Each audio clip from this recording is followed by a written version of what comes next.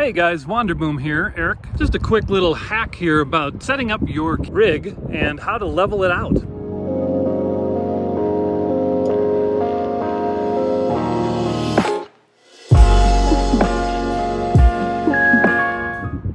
So yeah guys, when we pull into a spot similar to this one that we have here in gorgeous Colorado, I have a couple of simple apps that I use to help level things out. I have a simple bubble level app, and I will link that, as well as a compass app.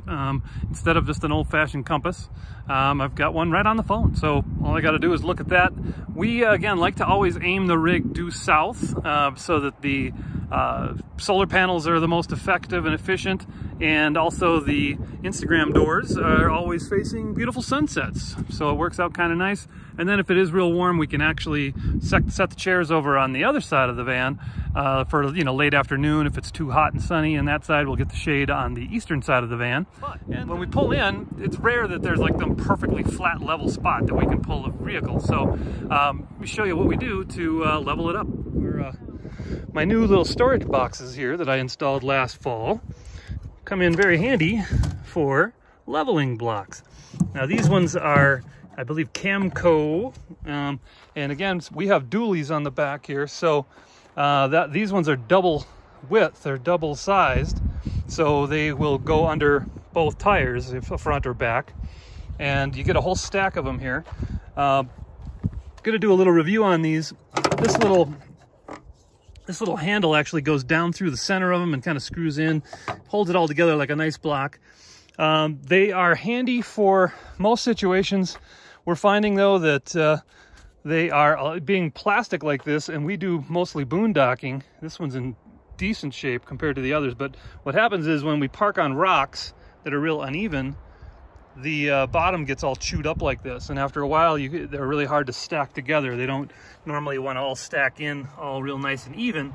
So if you are somebody that is typically using nice campgrounds where you've got a concrete pad, or you've got a real nice even soft level, or fairly level sandy surface, they come in pretty handy. But we're finding with boondocking on rocky zones, they get chewed up pretty good.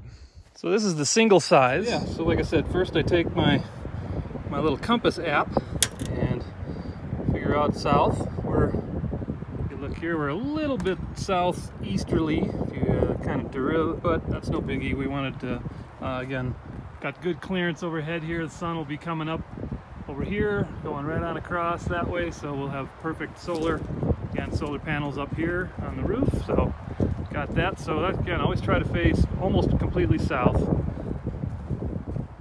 right, so the other app I really like is it's called Bubble Level, and I go to this one here. It's called Surface Level, and the neat thing is, see how it gets right to the center.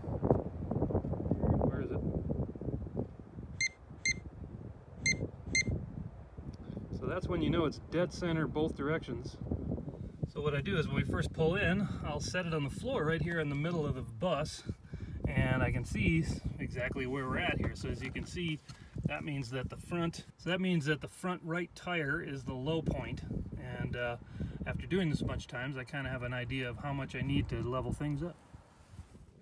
So that's what I ended up with. We're a little bit off kilter here, but you can kind of get the idea. Use a couple of the big doubles and a couple of singles, and kicks up the front corner just where we want it. Okay, so once you get where you want it, boom, shows you right where you're at, so you don't have to worry about a level, this way and this way. It automatically gives you front and back, both directions. Well, there you go. So the first important thing, find as level of a spot as you can to start with. And then with a little bit of help from a couple of apps and some simple leveling blocks, you can give yourself a nice even level spot and hang out for a couple of days.